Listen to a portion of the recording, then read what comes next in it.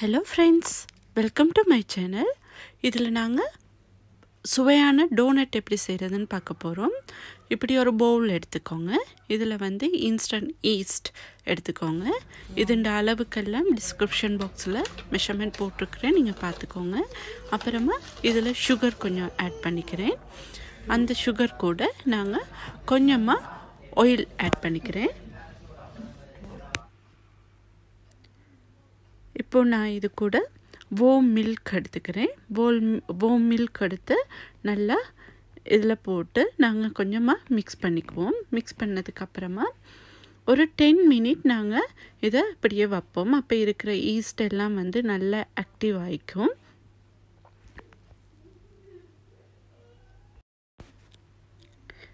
இப்போ நம்முடைய போட்டிருக்க ஈஸ்ட் எல்லாம் நல்லா ஆக்டிவ் ஆகிருச்சு. இதை நல்லா இப்படி மிக்ஸ் பண்ணிக்கோங்க. இதில் 2 எக் எடுத்துக்கோங்க. மீடியம் சைஸ் 2 எக் எடுத்து நல்லா இப்படி மிக்ஸ் பண்ணி வச்சுக்கோங்க.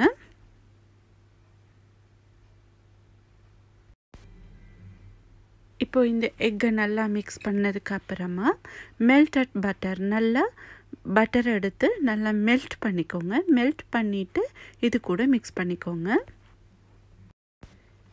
இப்போ இந்த பட்டர் எல்லாம் ஆட் பண்ணதுக்கு பிறகு நாங்கள் என்ன செய்வோம், எடுத்து வச்சுருக்கிற ஆல் பர்பஸ் ஃப்ளவரை இப்படி நீங்கள் சல்லடையால் சலிச்சுட்டு கொஞ்சம் கொஞ்சமாக இப்படி மிக்ஸ் பண்ணிக்கோங்க. எனக்கு மகனை ஹெல்ப் பண்ணுறாரு, அதனால தான். இதை நீங்கள் இப்படி இந்த மாதிரி கொஞ்சம் கொஞ்சமாக சலித்து எடுத்துக்கோங்க. இந்த மாவெல்லாம் நீங்கள் கொஞ்சம் கொஞ்சமாக நல்லா இப்படி மிக்ஸ் பண்ணிக்கோங்க. இதுக்கு உங்களுக்கு எக்ஸ்ட்ராவாக ஃப்ளார் எதுவும் தேவைப்பட்டாலும் நீங்கள் ஆட் பண்ணிக்கோங்க. அது இல்லாமல் இது கொஞ்சம் ஸ்டிக்கியாக தான் இருக்கும். நீங்கள் ஸ்டிக்கியாக செய்தீங்கன்னா தான் டோனட் நல்லா சாஃப்டாக வரும். இப்போ நான் இந்த மாவெல்லாம் நல்லா மிக்ஸ் பண்ணிட்டேன். இப்போ நான் என்ன பண்ண போகிறேன், இன்னொரு பவுல் எடுத்து அதில் கொஞ்சம் ஆயில் ஸ்ப்ரெட் பண்ணிவிட்டு அதில் இந்த டோவை எடுத்து வச்சுட்டு ஒரு 1 hour அப்படியே வைப்போம். இப்போ நான் இந்த மாதிரி ஆயில் ஸ்ப்ரெட் பண்ணிக்கிறேன்.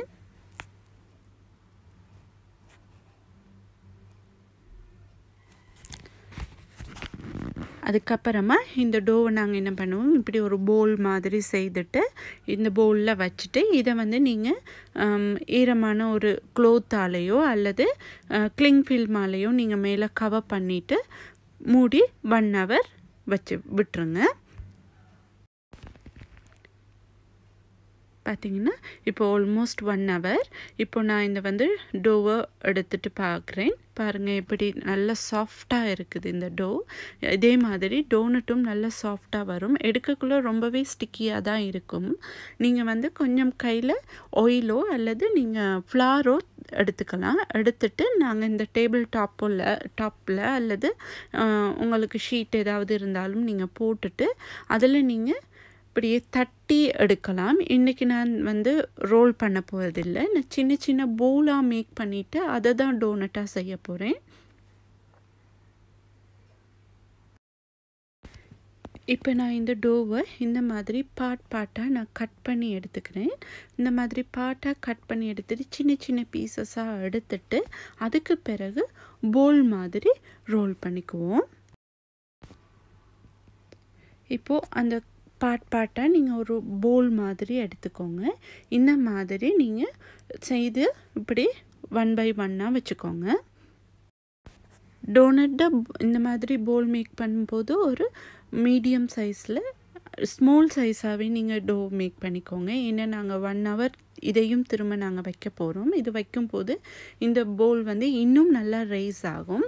இப்போ நான் என்கிட்ட இருந்த டோ எல்லாமே இந்த மாதிரி சின்ன சின்ன போல்ஸாக நான் மாற்றி இப்படி மேக் பண்ணி வச்சுருக்கிறேன். உங்களுக்கு தேவைப்பட்டால் நீங்கள் டேபிள் டாப்பால் ஃபுல்லாக அந்த ஃப்ளார் ஒன்று கொஞ்சத்தை போட்டுட்டு நீங்கள் அதில் குக்கீஸ் கட்டராலையும் நீங்கள் கட் பண்ணி எடுக்கலாம்.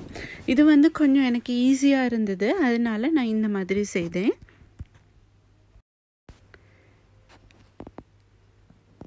இப்போது இதை நாங்கள் ஒரு 1 hour அப்படியே வைக்க போகிறோம். இதுக்கும் நான் இந்த மாதிரி ஒரு கிளிங் ஃபில்மால் போட்டு நான் இதை அப்படியே மூடி 1 hour விட போகிறேன்.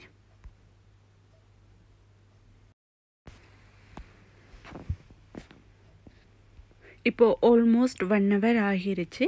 நான் பார்த்தீங்களா முன்ன செய்திருந்த போலை விட இன்னும் கொஞ்சம் பெருசாகிருக்குது, ரைஸ் ஆகிருக்குது. இப்போ நாங்கள் வந்து என்ன செய்ய போகிறோம்னு சொன்னால், இதுக்கு இடையில் உங்களோட இண்டெக்ஸ் ஃபிங்கரால் நீங்கள் வந்து கொஞ்சமாக மா தொட்டுட்டு அதில் வந்து நடுவில் ஹோல் போட்டுக்குவோம். இப்போ இந்த மாதிரி இண்டெக்ஸ் ஃபிங்கரால் நீங்கள் ஃப்ளாவை தொட்டுட்டு இந்த மாதிரி சென்டரில் நல்லா இப்படி ஒரு ஹோல் போட்டுக்கோங்க.